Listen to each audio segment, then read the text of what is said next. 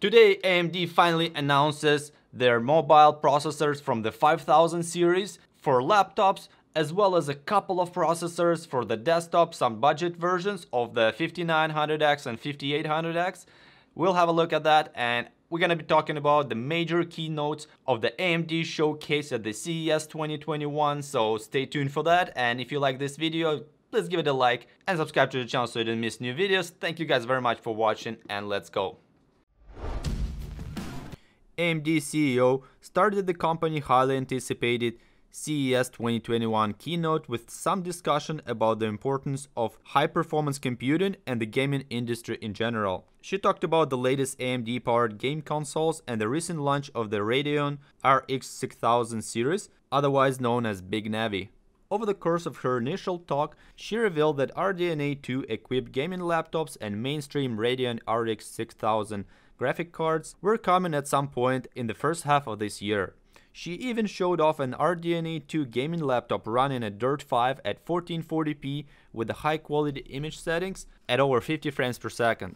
Some updated Ryzen 5000 series desktop processors were also announced, reduced TDP versions of the Ryzen 9 5900X and Ryzen 7 5800X desktop processors with 65W TDPs, named the Ryzen 9 5900 and AMD Ryzen 7 5800 accordingly. They are common to a pre-built OEM systems. And the THREADRIPPER Pro, which had previously been a Lenovo exclusive, will be made available to customers through participating global retailers. For those unfamiliar with THREADRIPPER Pro processors, they are essentially rebranded EPYC processors, destined for high-performance professional workstations. THREADRIPPER Pro processors offer up to 64 cores, 128 threads, 8 memory channels, 128 PCIe Gen 4 lanes, and AMD Pro security features enabled.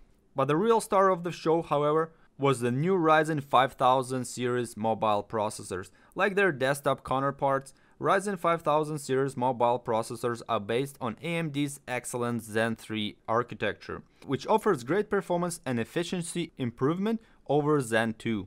In total, there are 13 processors in the initial Ryzen 5000 series mobile processor lineup, most of which are Zen 3 based. All of the processors are manufactured at 7nm, and the top SKUs continue to have a maximum of 8 cores and 16 threads. Like the 4000 series, Ryzen 5000 series mobile processors are split into an H and U series parts. The H series are the higher performance processors for gaming notebooks and mobile workstations, while the lower power U series target thin and light laptops and aim at the extended battery life. At the top of the stack is the Ryzen 9 5980HX. The Ryzen 9 5980HX is an 8-core 16-thread processor with 20 MB of cache and a 4.8 GHz max boost clock and a more than 45W TDP. The 5980HS is essentially the same processor scaled back slightly to hit the 35W TDP. And as we can see, the similar trend goes through the rest of the stack with HS 35W and H 45W processors, similar configurations with different frequencies. The top-end HX 45W Plus processors are also completely unlocked for desktop-like overclocking. AMD claims that those processors will be in the lion's share of high-end gaming laptops of 2021. The Ryzen 5000 H series consists solely of 6-core 12-thread and 8-core 16-thread processors. The Ryzen 5000 U series, however, scales from 4 cores 8 threads up to 8 cores 16 threads. The U series processors are also a little bit tricky because they have 3 processors that are based on the older Zen 2 architecture. And they also have different amount of cache, CCX configurations, and different features. The Ryzen 3 5300U, Ryzen 5 5500U, and Ryzen 7 5700U are all Zen 2 based. The Ryzen 5 5600U and Ryzen 7 5800U are all new Zen 3 based processors. In terms of their feature set, the processors based on Zen 3 also have double the L3 cache versus Zen 2 and the unified 8-core CCX config versus the dual 4-core CCX. AMD is claiming big performance gains across the board. Ryzen 5000 series mobile processors offer significantly better single and multi-thread performance versus their predecessors, and AMD is claiming U-series supremacy in productivity workloads with ultra-thin notebooks versus Tiger Lake from Intel. AMD is also making a bold performance claim with their HX and HS series Ryzen 5000 processors. Versus Tiger Lake and Comet Lake, AMD data shows the Ryzen 9 5980 HS and the Ryzen 9 5900HX outpacing Intel's current best in both single and multi-thread workloads.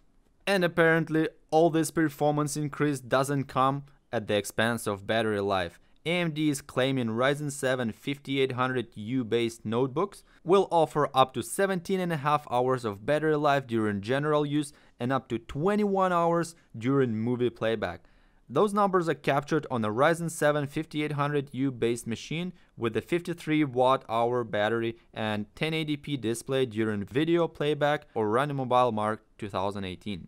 So having this all-new Ryzen 5000 series mobile processors, AMD is actually resulting in expansion of its mobile portfolio with 150 Ryzen 5000 series mobile system on the way, with availability starting next month. Which is great. This is what we've been expecting for. Have more AMD based machine to bring the diversity to the market so you can choose which one you want to go with.